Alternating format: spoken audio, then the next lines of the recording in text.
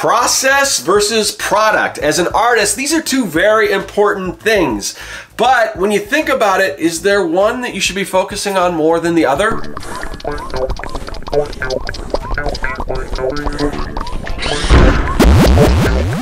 Greetings everyone, welcome to the underground lair where we bring our creations to life. I'm Scott with Serkworks Art Labs. I'm a professional illustrator, designer, and mad creator. And as a mad creator, as an artist, as somebody who makes art, it's very important, and it has always been very important for me to have a product. You know, have something tangible to show for all the work that you do. So I'm really big. I've got, you know, if you're familiar, I do a lot of comic book stuff. I've got digital products for helping people, you know, create comics and things like that. I've got physical books out there. I've got prints. I've got all that stuff. So I've always been very much focused on having that product, and it hasn't always been as important to me anyway, on how you arrive at that product. The main thing is the product. You know, if it takes, you know, the fastest, most effective way to get to that product, as long as it's still a good product, that's always kind of been the focus. Or just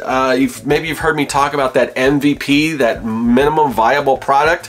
So maybe, you know, just to get something out there, you put like, especially if it's a digital product, you can put the core product out there, and then you can update it as you go along. Like, oh, you can get this product now, and then I'm gonna be updating it as you go along just to get something out there. There's a lot of different ways to think about putting products out there. But like I said, in the past, I've always been very much focused on product over process. Now, process, it's not to say that the process isn't as important, but maybe I don't share the whole, you know, journey on how to get to that finished product. Maybe that's not as important to me, but that's kind of changing, and there's a few different reasons for why I'm kind of shifting my you know, my thoughts and my opinion on what's most important. And again, both of them, I think, as an artist, is very important.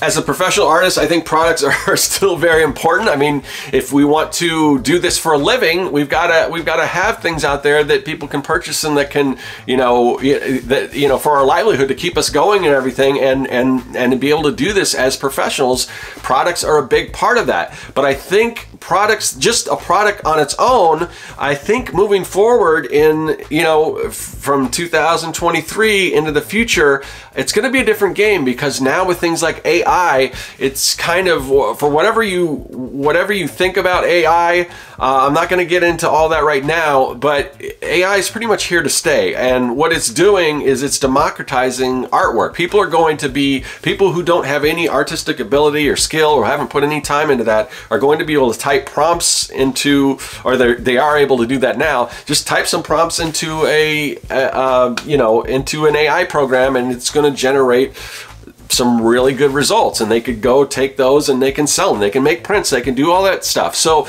because now it's getting to the point where almost anyone can do that, we've really got to look at the product itself may not be as important, or we can take, in the sea of products out there that people are going to be producing and putting out there, because it's so easy, we've got to set, you know, as artists, we have to set ours, make ours stand out from all those other ones. And I think the big thing that we need to look at is that process. How did this thing that's right here, that there's so many of them, what separates ours from the rest? Now, I'm already starting to see this in different areas. Like, I publish, you know, I do a lot of, and this has been going on even before AI. I mean, people, like, I publish a lot of books, coloring books and things like that on Amazon through their KDP platform, which allows you to basically upload artwork and a story or whatever, and they'll print that, they'll ship it out, people order it online, you put all the keywords in there, and so I've got a number of books out there, and my comic book workbooks are one of those, and just I sell that stuff on you know, on Amazon.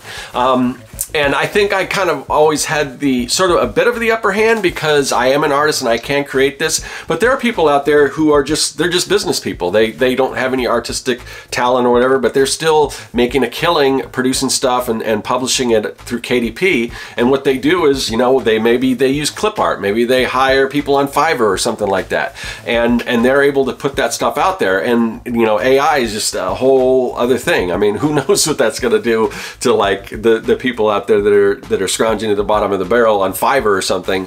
That might even put those people, you know, what little they're making, they might not be making that anymore, because now people are just, oh, I'll just generate whatever image I want. And there's a lot of people out there, they're just business-minded people, and now they have the ability to create art. Now, that isn't to say that it's great. Just because you can type a prompt or whatever into an AI, it doesn't mean that product is gonna, like if you're producing a book, it doesn't mean the book's gonna look great, because maybe the AI puts out some great artwork, but then how do you package that? You know, how somebody who's not familiar with design or whatever, maybe the type they use for the book's title and all that kind of stuff, maybe it doesn't even match that artwork because they don't understand. So I still think us as artists, we're going to have the upper hand there, but that stuff is all closing in, and whether it's stuff you see on Redbubble or Etsy or whatever the case is, that was sort of an area that artists, and there have always been people that just upload, maybe they'll just copy something or pull Google image searches. I've seen that on Redbubble where they're just putting out just stuff they don't own, or because they're not artists. Now they can generate something, and the legal ramifications right now remains to be seen. You know, some people say, well, it's not technically stealing because it's just pixels or whatever. I don't know. That's not something I want to talk about. But the fact is, more people are going to be putting out artwork on products and everything. And we've got to, as artists, we've got to compete with that. And the way we compete, I think, moving forward is going to be showing the process. So now we're living in this world where the creation of artwork has been democratized, where anyone can do it at the push of a button. But because there's so much out there, you know, people are just gonna, or maybe not yet, because the general public may not understand what's AI generated, what's generated by an artist who has, you know, experience and skill and talent and everything behind them. The general public probably doesn't understand the difference, but at some point they will, and it's going to be a novelty when somebody sees an artwork. It's going to be to the point where somebody's like, oh, you just typed in some prompts and you got it, right? What? No? You mean you drew this by hand? Like, have you ever heard people people are always like, you drew that freehand? You know, and some people don't even understand what that means. It's just, you drew that with your own hands, like, as opposed to computer. Like, if you're drawing something on the computer, like, doesn't take just as much talent or whatever. But people are, even right now, they're very impressed by people who can draw something freehand. And that's gonna be even more so moving forward, when people can just generate any kind of artwork. When people see somebody actually creating the artwork, when they see there's an actual hand doing this, that's going to make that artwork more valuable. I mean, I see this all the time with photorealistic painters. If you've ever seen somebody who's like a photorealistic painter, to me, that painting, the painting itself by itself isn't that impressive. What is impressive is that somebody can take something and make it look almost photorealistic. Because when it comes down to it, if you want something photorealistic, just buy the photograph. But the fact that somebody has the talent to make something look photorealistic, that's what impresses people, and that stuff goes viral.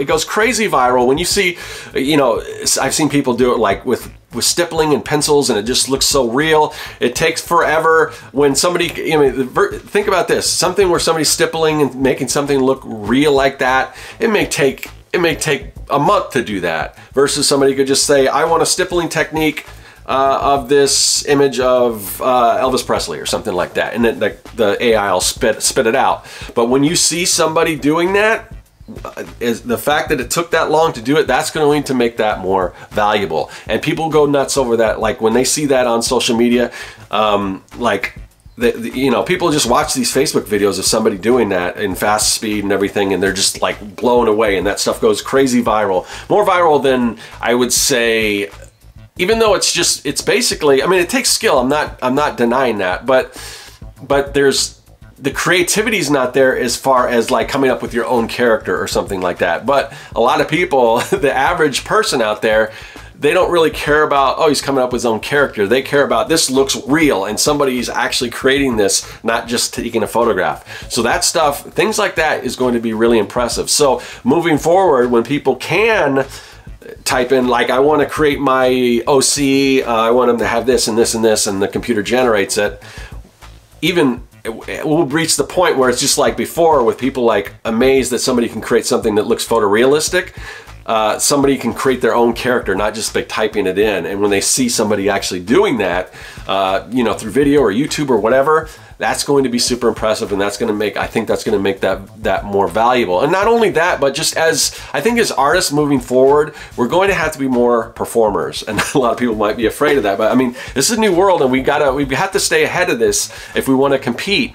And I really think, you know, getting on YouTube and showing your process and showing yes, you actually have the skill and the talent, or whatever you want to call it, to do this, to create, because now everyone's going to be able to do that, but not everyone's going to be able to show their work. You know, at school, you're doing math where they want you to show their work. That's the key right there. And people are impressed by that. So, and being a performer, and that's honestly, I'm going to be moving into doing more content like that on this channel. I've done a lot of helpful art advice and things like that. And that's still valuable, but I think in order to be competitive, I need to go back to doing some more actual drawing and stuff on this channel. So I need to make a shift, and I think it's best for us to start thinking that way as performers. And this stuff does, and there is value for people like that. People want to see that, whether you have a Patreon where you're creating the work, and people want to see that. So there is still ways to compete with AI by showing your work, by showing that process. So now is the time, really. If you want to be an artist, you've got to embrace kind of being that performer. Get on YouTube, get on whatever, TikTok, whatever it is, and show your work, show that process coming together. Start building that audience, because if you're just going to, like, say, a convention and you're selling prints, pretty soon anyone and everyone can have a print of almost anything, and they don't even have to take the time to draw it. So if you're just it's just going to create a factory of, like, you know, before, you know, it'd take the time at least to do the artwork. Now it's like, not that you just generate that artwork, put it on a print, and sell it at a show. That's not gonna, you're gonna be behind the 8 ball. It's gonna be a lot harder for you if you are actually taking the time to draw that. When you take time and you've drawn, you got 10 pieces, you go to a show and the guy next to you is doing all this stuff with AI and has hundreds of pieces. So that's something we got to think about. We gotta start embracing the process. That's what I'm gonna be doing. The product is still important, but there's gonna be a lot more product out there. So we kind of have to separate what we're doing from what everyone else is doing, and that is that the process is even more important, or definitely more important now than ever before. So embrace the process. Hopefully this helps you guys out. I will talk to you guys later. That is all. Hey, thanks for watching. If you like what you saw and you want to see more, hit that subscribe button. Also, you can follow me at Serkworks on social media, and now you can support the work that I do on Patreon. Do you like making comics? Then go to Serkworks.com and pick up the Comic Maker Starter Kit. It's packed full of fonts, brushes, templates, and more. And best of all, it's totally free.